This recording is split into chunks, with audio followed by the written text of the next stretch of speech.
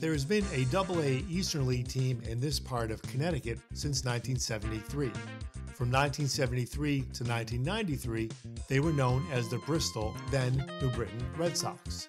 In 1994, the team's affiliation changed to the Minnesota Twins, and they moved into the newly built New Britain Stadium and became the Rockcats. Players who have come through New Britain over the years include David Ortiz, Torrey Hunter, A.J. Pierzynski, Joe Mauer, and Justin Morneau, to name a few.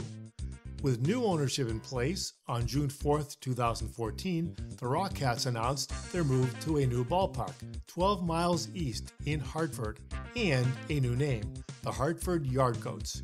This move surprised everyone and left New Britain Stadium without a tenant.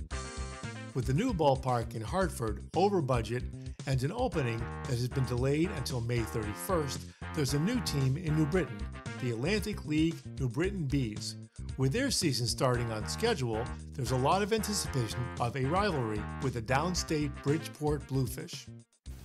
New Britain Bees begin play on April 21st here in New Britain Stadium against the York Revolution. And with me is the general manager of the New Britain Bees, Patrick Day. How are you? Great. How are you? Good. Hey, thanks for coming out on such a cold day. Thanks for inviting us. No problem. If they say the best day to talk baseball is a cold day in February, we got a great one today. Exactly.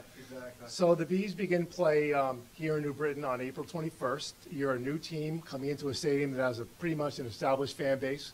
Tell us about how the team came to be in New Britain and how I guess it's an expansion team in the Atlantic League. Yeah, absolutely. First and foremost, we couldn't be more excited than to be here. It's a mature baseball market that has had great success in professional baseball, and there's not many times that a stadium this young becomes available to be able to move into.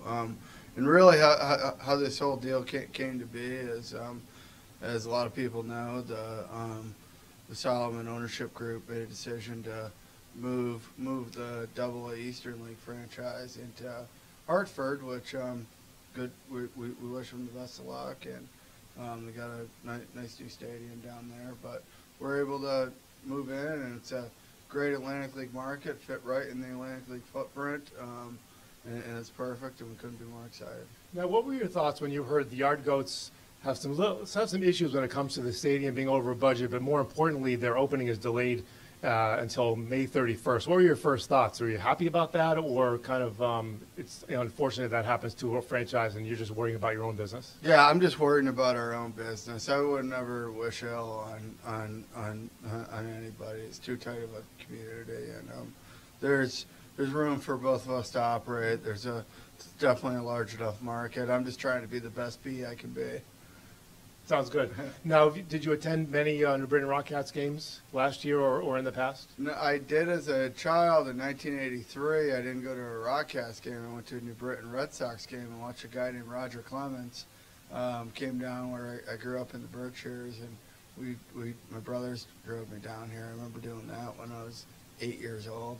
But no, I personally hadn't been to a Rockcat game. But you're well aware of the sellouts and the big crowds. Absolutely, and I'm great to have a coworker inside the office named Bill Dowling, who used to own this franchise and operate as the president and GM, and he's come on as a team advisor. Yeah, I was going to ask you about him. So I'm sure he's excited to continue work here in New Britain. Yeah, it's a real labor of love for him. He's got a real passion for it, and put a lot of blood, sweat, and tears into this. So it means a lot to him, and yeah, he's working his butt off. That's great.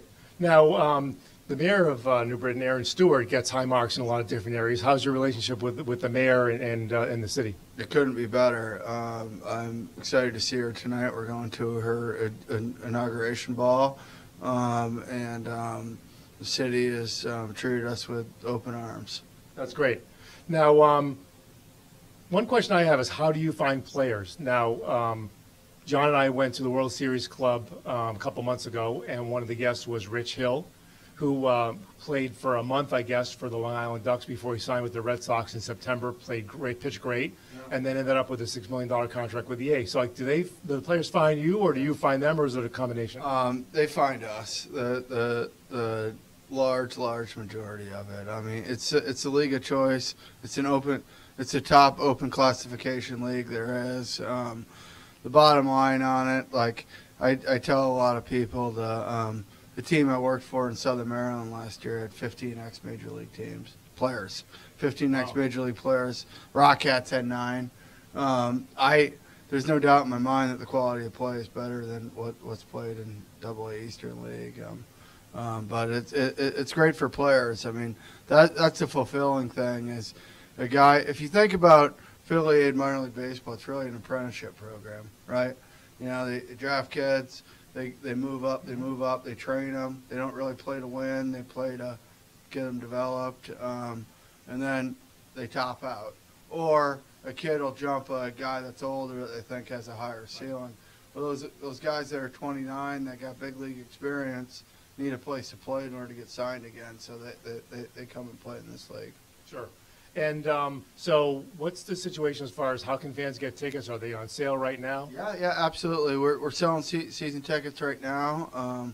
We'll put single game tickets on in March, but we have 10 game plans for $80, which are absolutely fabulous.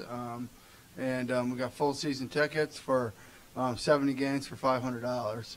And advertising is an important aspect of this business, and the corporate support's the main focus right now, because the way these minor league baseball teams work is the corporate community is really what underwrites the cheap, affordable ticket. So we're working hard right now to build that support. Now, do you have merchandise available, like hats and swag and everything? Absolutely, we got knit hats, regular game hats, T-shirts, ladies wear, all kinds of things. One mini bats, everything you can imagine. That's great. Well, I'm sure the kids are going to love it. Yeah, you know, absolutely. When I heard the Rockcats were moving to Hartford, I said, well, great that they're getting a stadium. But at the end of the day, a 10-year-old doesn't know who's on the field. No, they really don't. It really doesn't matter, and you hit the nail on the head. A lot of people do ask me about the yard goats thing, and I really don't view that as competition. I view the closest theater that plays movies as our largest competition. Sure. That's what we're going after. I like to think we're better than that, because you can sit and talk to your child for 3 hours rather than sit in a dark room. Well, if attendance in New Britain over the years is any indication, you're going to do just fine. Yeah, thank you. Yeah, we hope.